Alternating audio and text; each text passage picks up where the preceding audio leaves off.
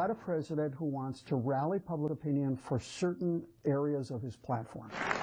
But with his last election behind him and no apparent campaigning to do, why did the president choose Wisconsin? When a politician wants to appear in middle America that almost all Americans watching will say, oh, I can understand that. That's sort of a place where I could be. That's why he comes to Wisconsin. Milwaukee Congresswoman Gwen says the Wisconsin trip shows the region's importance to the national economy. I think it's a great place for the president to make a visit and make a positive statement about the importance of having manufacturers. But Congressman Paul Ryan of Janesville says there won't be much new in the president's Wisconsin speech. If he just keeps pushing the same old stuff, we're going to be where we are right now, which is a bad economy. His approval rating in Wisconsin, whether it be on Obamacare or his presidency, is over 50% disapproval rating.